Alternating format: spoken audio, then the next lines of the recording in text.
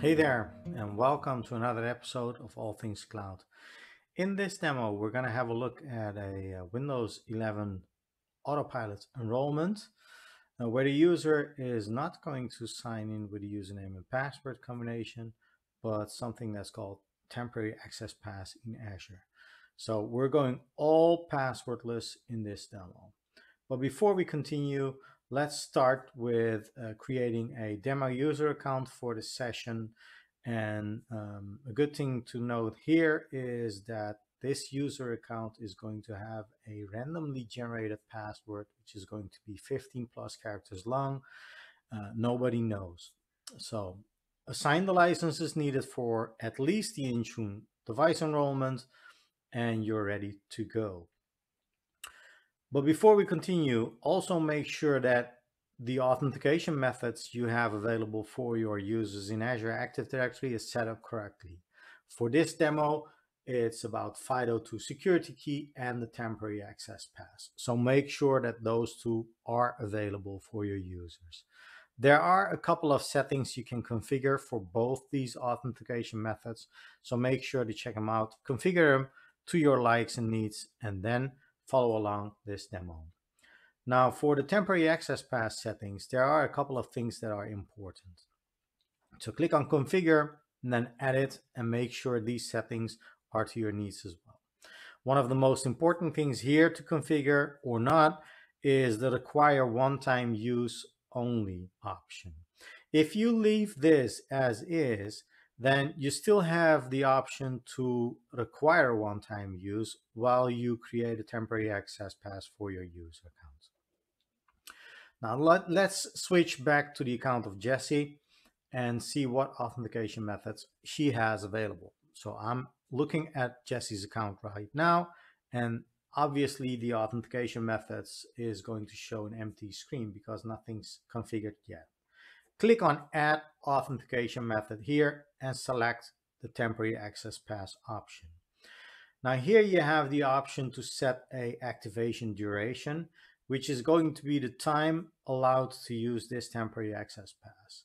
And for demo purposes, I am going to configure the one-time use option. That means that Jessie can use this Temporary Access Pass only once. Flip the switch and click on OK to complete. Now make sure that you take a note of the temporary access pass here, because as an administrator, this code is the one you want to provide your users. There's no password. It's only about the temporary access pass they need to know.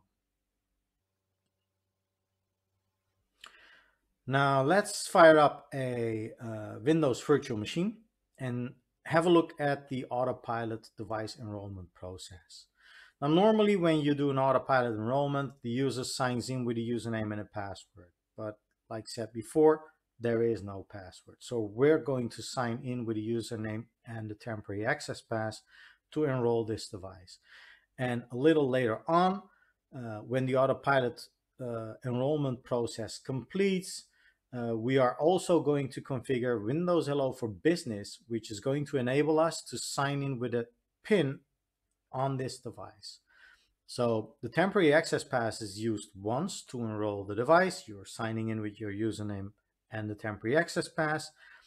And then later on, you are going to configure at the least Windows Hello for Business to enable this user to sign in without a password on the device. Now let's first enter the temporary access pass and then click on sign in to continue.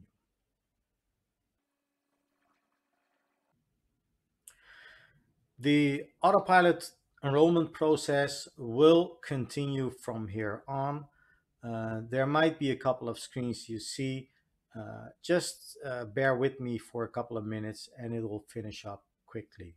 I did speed up some of the parts of the video for obvious reasons. And then after the account setup is complete, we'll continue and configure Windows Hello for Business. Now, this is a normal Autopilot enrollment process. If something goes wrong here, let's say the device reboots during this process, you're not going to be able to configure Windows Hello for Business like you see here. So if there's an issue with your Autopilot enrollment process, make sure to fix that first before you enable these kind of enrollment scenarios for your users. And since this is a virtual device, the only option I have here is to set up a PIN. And after setting up Windows Hello for Business, I end up on my desktop. That's it. Now let's have a look at the sign-in options and how that process looks.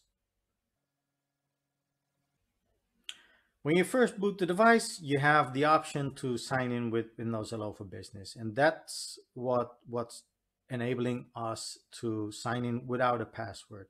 But this Windows Hello for Business PIN is only working on this device. So remember that.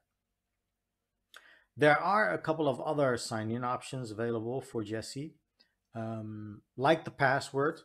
And then we also have FIDO2 security key option to sign in and Windows Hello for Business. We are going to set up a FIDO security key a little later on. And the password option is still available because I didn't disable the password credential provider for this device. Have I had done that, then the user wouldn't even see the password option at the sign-in screen. Now, looking at the authentication methods, I can see Windows Hello for Business has been configured. So that's what I'm using here. The temporary access pass will expire, or actually has expired, since it was a one-time use only temporary access pass. Now, when I first sign into portal.office.com to access Microsoft 365 services, my tenant requires to configure Azure multi-factor authentication.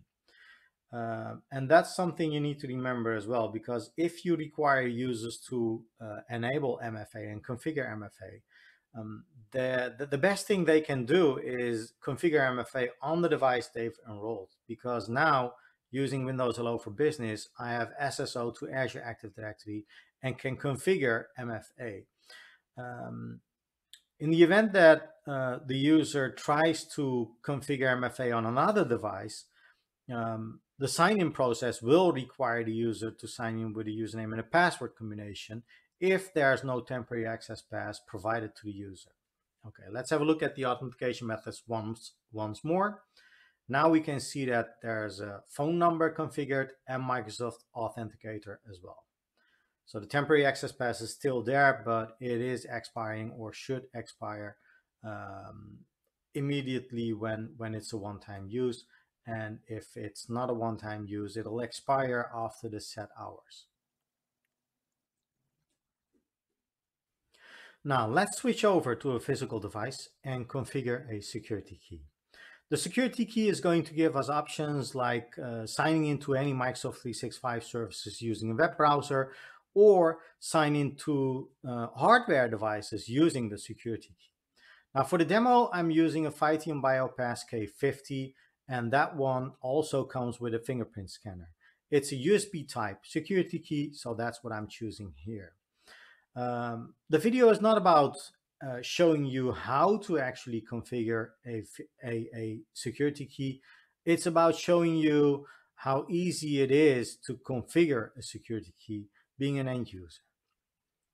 Now, the separate video shows you that I'm inserting my security key in my laptop, and I'll create a PIN next to continue. The PIN is something mandatory, and you have to configure one for every security key you use. Should your security key come with a fingerprint scanner, then you'll have the option to sign into devices or Microsoft 365 services using the fingerprint scanner.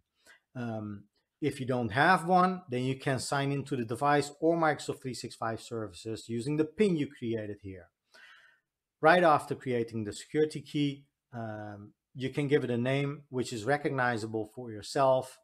That's what you're going to see when you sign into your portal and have a look at your security information and sign-in options.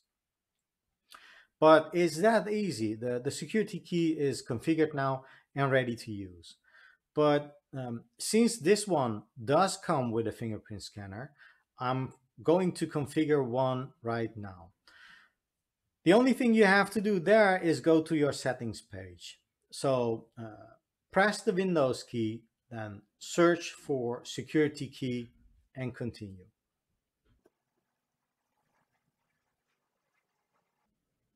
You have the option to continue by clicking on Setup Security Key.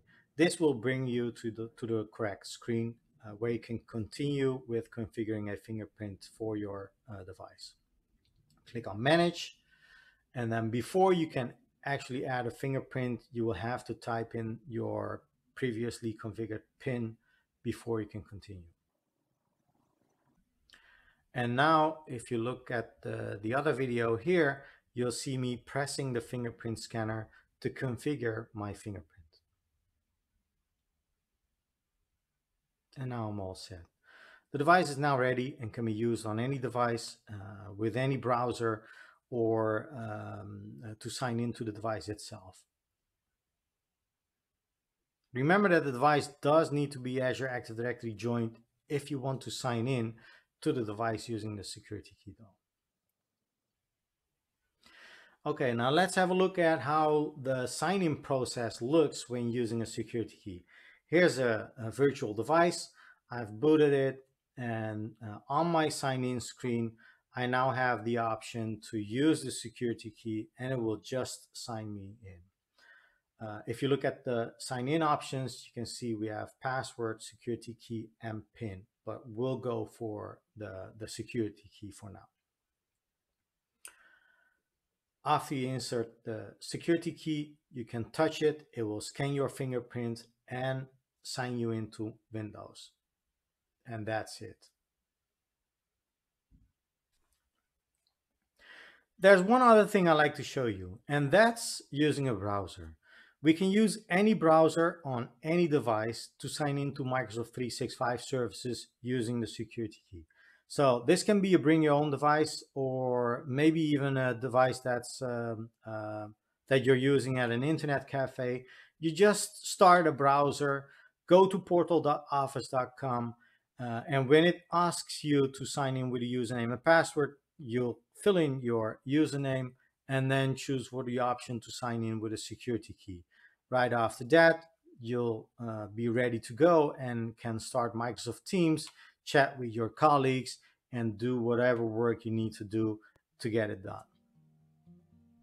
I truly hope that you've enjoyed this video and that you've learned something.